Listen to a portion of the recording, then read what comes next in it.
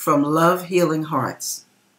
I want to talk to you about getting caught up in abusive relationships and abusive marriages. I'm going to have a little surprise for you tonight.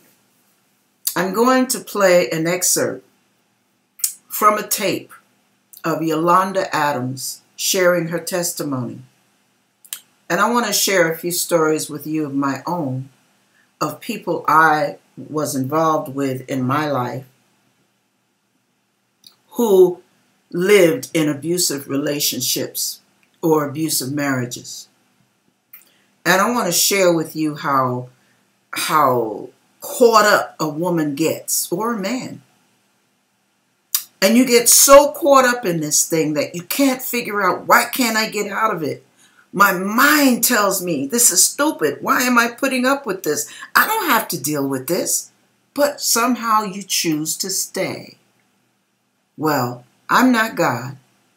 I'm not the Holy Spirit. Didn't know that, did you? Yeah. And I don't have the answer for that. But God does. The only supposition I can give to that is it's probably because abusive people are inundated with a spirit of seduction. I'm not talking sexual.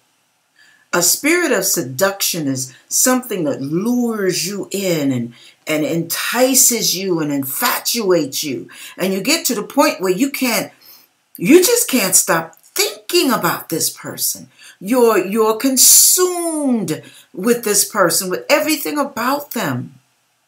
And even if they're ugly, for some reason, you don't see that like everyone else does. So, I just say that to say that when a spirit is involved, a demonic entity is involved in that, that's one of the reasons, not all, one of the reasons why some of you can't seem to let the relationship go. Some of you cannot seem to run out of the door, even though that's exactly what you should do. If you have to stay at a shelter, if you have to take your last hard-earned money and move to another state and go to the police and change identity, whatever you have to do, some of you don't leave because you have bought in to the lie of the spirit of seduction that also seduces you into not believing in yourself any longer. It convinces you that nobody else would want you. You can't live without this person. Oh, come on. But that is a lie. It's a lying spirit that works alongside a seduction, a spirit of seduction. Okay, now I'm going to make this quick because I want you to hear this tape. And first I'm going to tell you about a landlady. This was a lady that lived downstairs from me. She was a beautiful woman inside and out. She was married to an ugly man inside and out. They were married 30 some odd years. And that man had beaten her so many times. It was ridiculous. And I refused to get emotional because this woman was a good woman. She was good to this man. She treated him like a king. He treated her like the dirt under his feet. Literally. I was downstairs one day and she had worked all day long. He had a car, but she had to walk and climb stairs to go back and forth on the buses and the L train in order to get back and forth from work.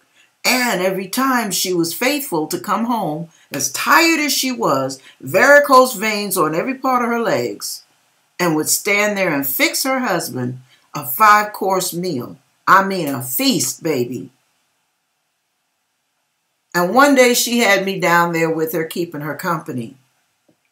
And he comes home, sits his little ugly self down at that table, and waits for her to serve him. And when she gets through serving him, he tells her that she didn't put enough salt on the greens.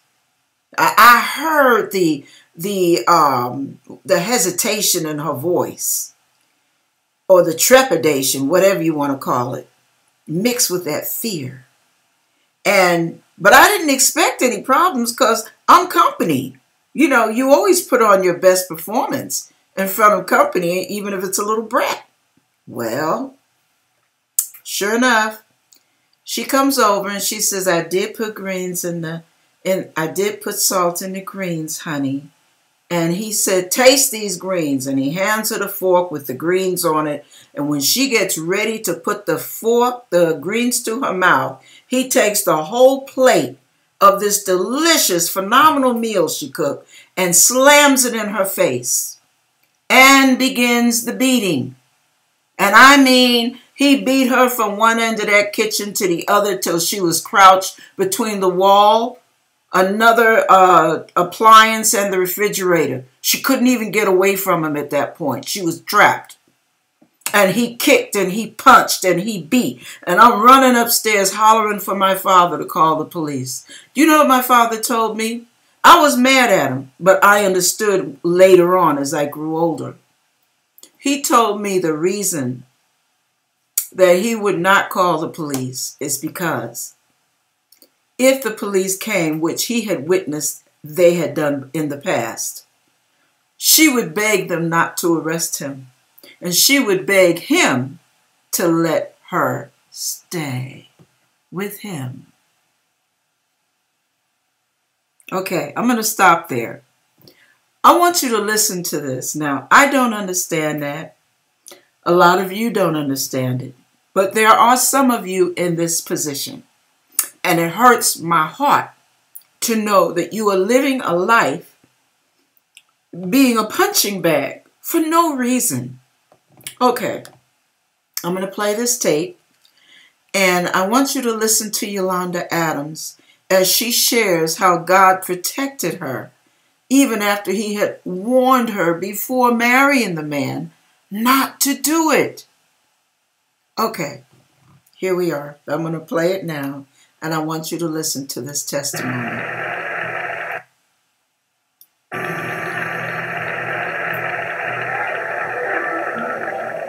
God delivered me from a very abusive marriage.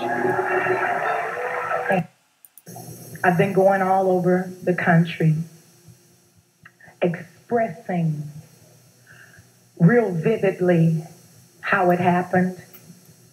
I used to be ashamed of my testimony. God showed me one night when I came into the hotel room after I had testified. I was crying, first of all, because of the shame. God said, I allowed you to go through that. First of all, not that it was my will for you, but you chose this man over my will. He said now, Listen, you guys, please. I kept a protective hedge of fire around you.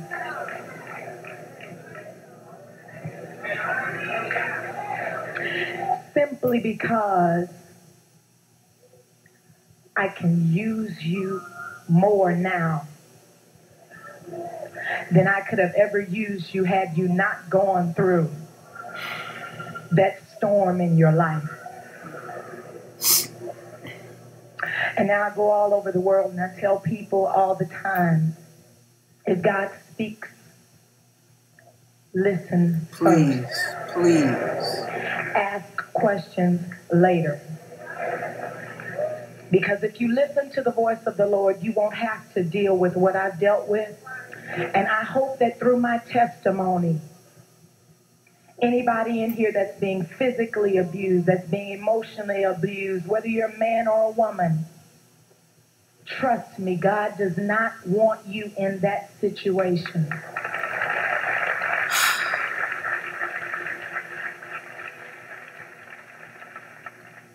And when I sing songs like Let Thy Will Be Done, it's not a plaything with me. I know what it's like to be outside the will.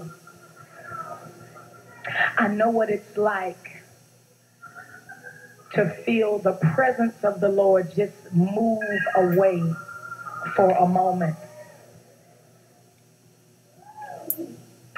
The day I walked down the aisle, listen, when they opened the door, listen, God told me at the door, don't do it. All that money. I had paid so much money. The church was filled. The hotel had been paid for. All of that stuff had been paid for. The Lord told me right there at that door, don't do it. When I made that first step, it was as though the Lord said, okay, you chose him over me.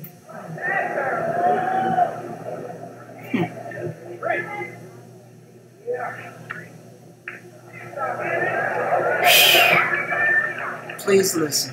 I stand here tonight having been thrown across the room, having been punched in the face. But let me tell you how good God is. When that man's fist came toward my face, he could not hit me in the face. I know it was nothing but the hand of the Lord that moved that hand over like this, because he only grazed the side of my face. And when he picked me up to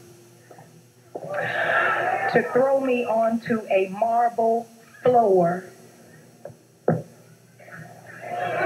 that's somebody who wants to hurt you. not a bone was broken. Divine protection. Nothing physically was wrong with me. That's why I know I will go to my grave knowing that God keeps angels. Yes.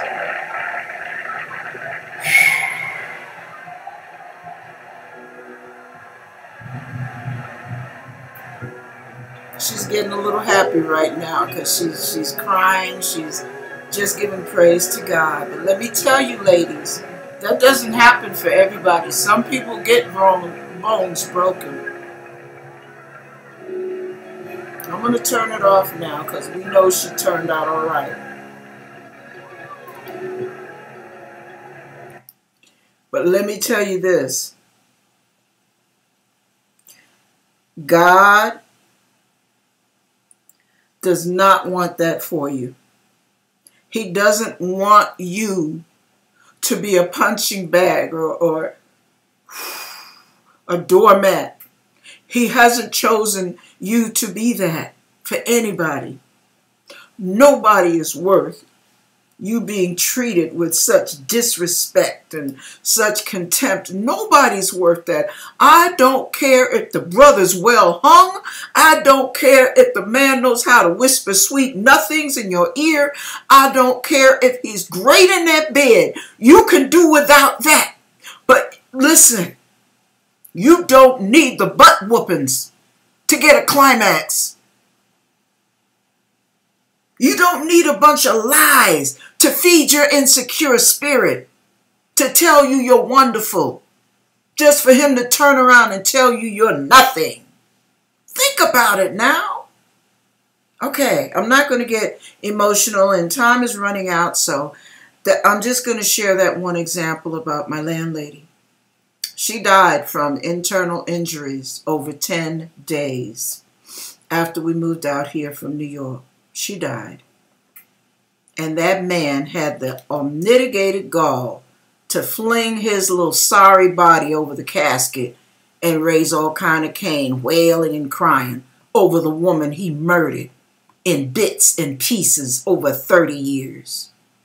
Okay, I'm done. Think about that. Think about, what does God want for me? Think. Convince yourself, I'm better than this. I don't deserve this mess. God bless you.